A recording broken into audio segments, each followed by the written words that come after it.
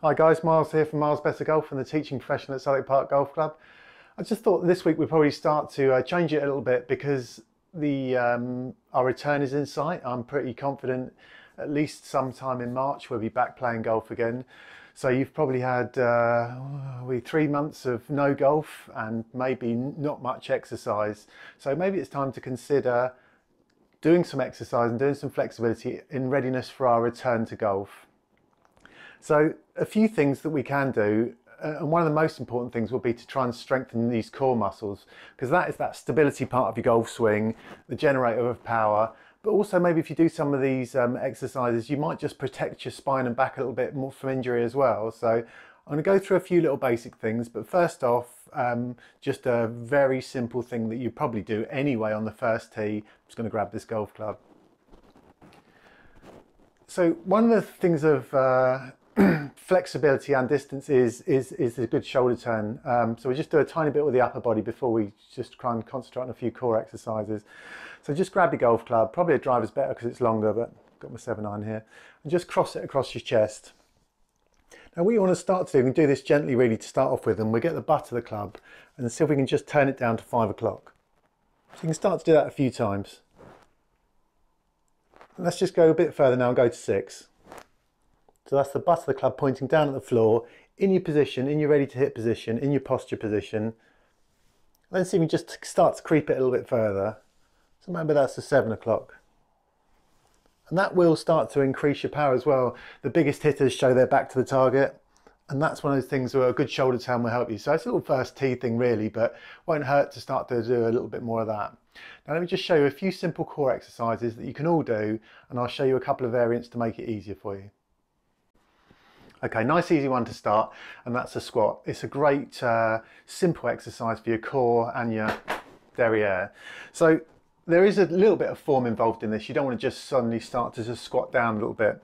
One of the things that it'll say to you is try and keep your knees back behind your toes a little bit, and that will mean you get this nice big sort of deep squat. Keep your hands out in front of you because it'll help with your balance a little bit. And it's an exercise you want to hold and repeat. Okay? Maybe just 2 or 3 seconds. You'll start to feel the burn a little bit in your thigh, up here in your upper core, and back up again. So a nice simple squat, but something you could probably do a minute of squats. Sitting and holding, up again. Keep your form nice straight back as you come back up again. All right, like a lot of these exercises, the tilting forward is the bit that's not so good for your back. You know, you will quite often hurt your back on that, you know, pulling the shopping out of the cupboard when you're too full. So use your legs, use your core, sit back a little bit, knees behind the feet. Okay, so the plank is one of the greatest exercises out there because it works so many parts of your body. Probably better than any other calisthenic exercise where you don't use any sort of weight or load. Something that you can easily do and you can build up to. So I'm just going to show you if you've never done it before, and if you're maybe a little bit older, you could definitely start off doing a plank on your knees. So basically what you're going to do is going to get yourself onto your elbows, flush onto the ground. Don't put your hands together because you want to try and get that parallel part to your arms. If you do it just on your knees to start off with, nice straight back, keep your chin up a little bit. You'll feel yourself having to squeeze all parts of your body to try and maintain that position.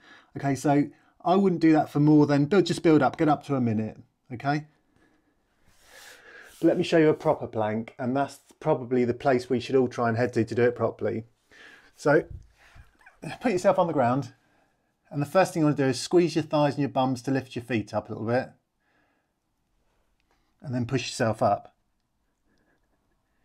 You'll probably find almost instantly your body starts shaking, and that's because you're having to use every muscle just to keep yourself in that position. Okay? Build up. Don't feel like, God, if 5 seconds really hurts, it's fine. Do 5 seconds, then do another 5. You know, even that 5 second where you'll feel yourself really having to sort of, you know, hold in position there. You can even hear my voice shaking a little bit where I'm having to hold my plank position. Okay, you can go on one further because it does different sections of your abs and stuff, which is a side plank. So the elbow goes and the forearm goes flat on the floor underneath your shoulder, and the same thing happens really. So what you'll find with this is, Okay, you can even do that just to get your balance right. You can do that on both sides. You'll feel that really pulling down here a little bit. Okay. Okay, final one, and a little bit of a variation on what we just done, but another great balance exercise as well as helping out. So balance is obviously one of the key parts to your golf swing. So similar to a plank, but just get on your knees and on your palms. And what we're going to do, we're going to raise our opposite. So we're going to raise our right leg and our left arm to start off with, and you'll see balance. We can hold it for a few seconds. Come back down and swap again. You'll feel yourself having to sort of maybe concentrate a tiny bit on your balance just to hold it in position. But another really good core and balance exercise that we can all do. You know, I'd probably advise most golfers to consider Pilates or yoga. It's only something that can enhance your golf and flexibility. Okay, I hope you all find maybe just a few minutes to try that. If it's not for you, it's not for you. But I promise you, in readiness for our return to golf, you will be maybe a little fitter and stronger and ready to go.